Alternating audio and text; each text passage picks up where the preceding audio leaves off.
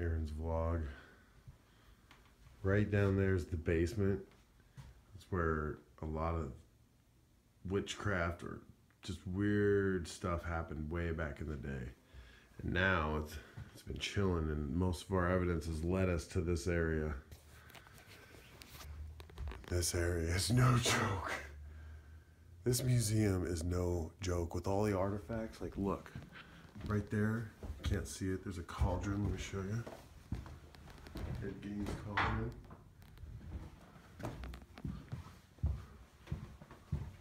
And this room here, Dr. Kevorkian's Deathmobile.